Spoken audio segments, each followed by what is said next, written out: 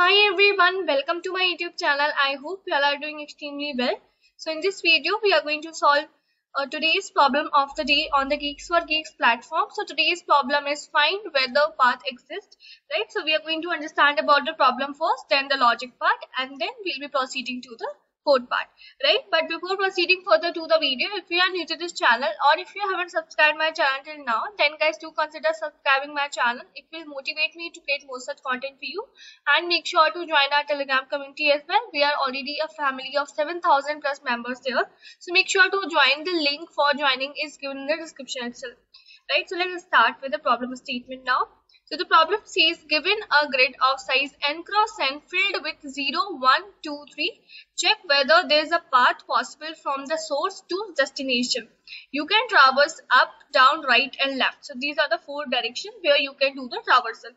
The description of cells is as follows. A value of cell 1 means source. Source is like from where you have to start. A value of 2 means destination. So when you reach to that node, so that value 2 means you have reached to the destination. A value of 3 means blank cell, right? A value 3 will denote a blank empty cell. And 0 means a wall, right? So what we have to do is, so there only a single source and a single destination. So that's what the problem statement is. Okay, so we have to determine what? We have to determine that if there is a path possible from source to destination or not. Okay, so for example, this is the grid given to us.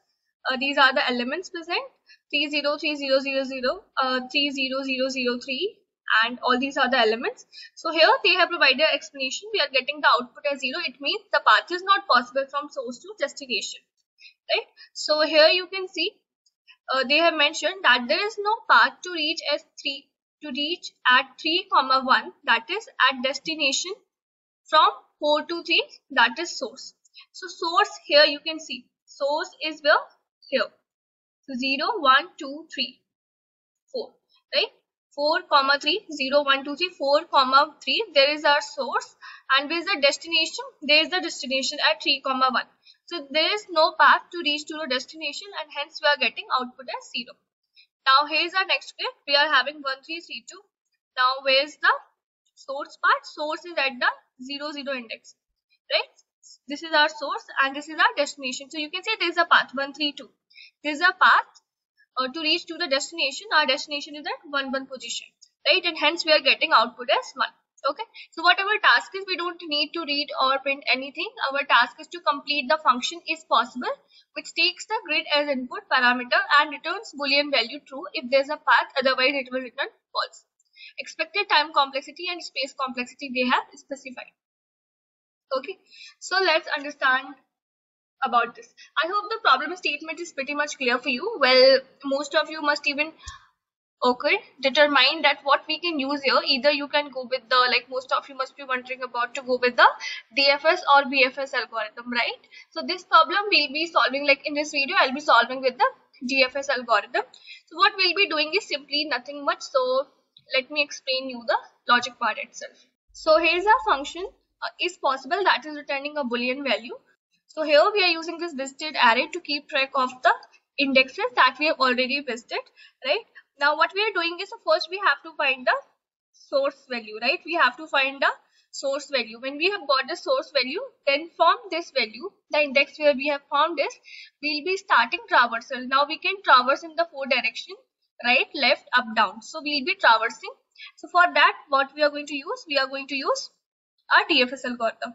So here you can see this is what this loop is doing. Like as soon as we have found grid ij equal to 1, so what we are doing is we are continuing with our DFS algorithm, to which we are passing our grid, our visited array, and the index ij. Okay. So here what we are doing is, in this function we are simply applying the DFS algorithm. So first of all, here we are handling the boundary cases. Now while doing the traversal, there is a possibility that we are moving out of the bounds, right? So we are making sure here, like we are handling those cases, like if I value is less than that of 0, or G value has been greater than equal to grid 0 dot line, means it has extended the column part, or I value has extended the row part, or G value is less than 0, or there can be possibility that we have come across a wall, right? So they have specified like 0 is indicating what? A wall, right? So if this is a wall, we cannot proceed ahead, right? So grid ij equal 0, or in the visited array part, like we have already visited that particular position. So if visited ij is equal to 0, so in that scenario we are simply returning false. Otherwise, like in this if part, what we are checking, that if we have got our destination, means if grid of ij is that is equal to 2, it means we have got our destination, so we have to simply return true, right? Otherwise, if that is not even the case, so now we have visited that index, right? We have visited that position. So what we are doing here is we are marking that ijth position as true. Okay, now here we are just simply traversing through all the 4 directions. So we are making a call to the find path function itself, where we are passing by tweaking the positions value, grid with I plus 1 j, then I minus 1 j, then I j plus 1, then I j minus 1. Right now you can simply use the arrays as well for storing these indexes for positions like that we have to visit. So for now, this is how I have made the call, right? Now if any of these values d1, d2, d3, d4, so these are the 4 calls that we are making for the 4 directions. So if any of these directions, by making the call, if we are getting true as the value, right, it means we are able to reach to our destination, right? So that's what we are doing here, that return d1 or d2 or d3 or d4. So if any of these is true, we'll be getting a true as the output, right? So and that would be returned here. Otherwise, if there's a no path, there's no path possible from source to destination, false will be returned, right?